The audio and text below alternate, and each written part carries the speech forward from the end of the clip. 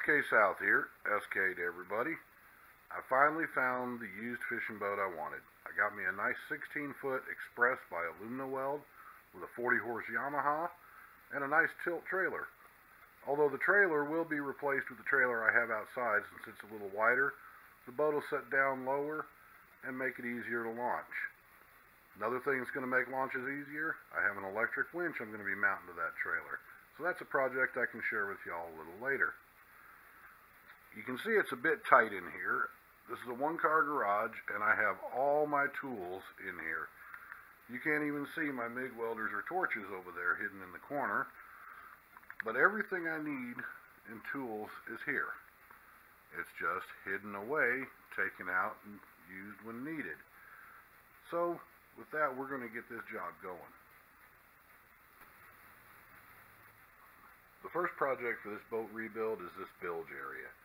As you can see by this piece of aluminum angle and these two stainless steel hinges, somebody had a sheet of plywood across here at some point. Well, I've got 1/4-inch aluminum sheet that I'm going to use to fabricate a new cover.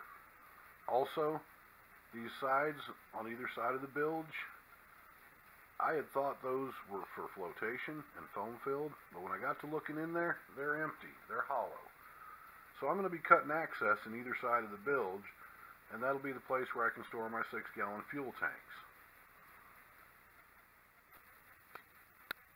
At some point, the previous owner installed seat bases to the bench seat, which is also the lid for the storage area.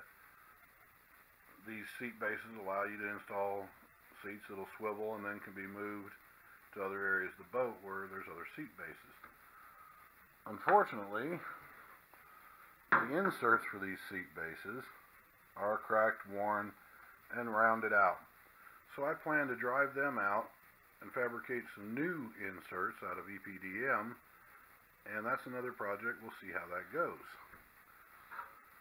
The holes where these seat bases were in this cover, because I am eliminating them, will be ground down and welded shut with sheet aluminum. And then I'll be cleaning out the storage area, because it's a great place to keep tackle boxes and smaller rods and things. In this shot, you can see one of my 6-gallon gas cans. The other one's outside because I have fuel in it.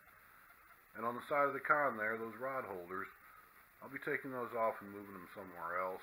That's not a very convenient position for them. From the con to the shifter and from the shifter back to the motor, all of the wiring is exposed, and some of it was put in with Romex.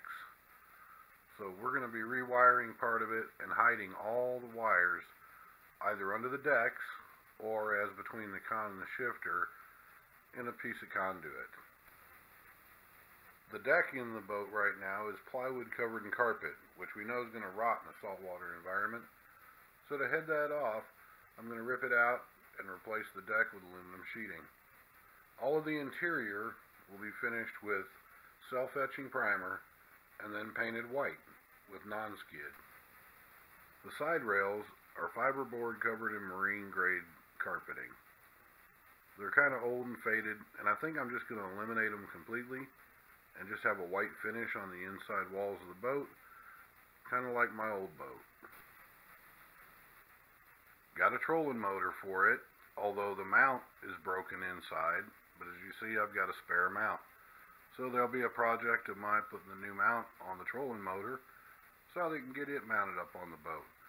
It's always nice to have a trolling motor when you're chasing the bait. That seat base was in this boat when I got it. It was corroded.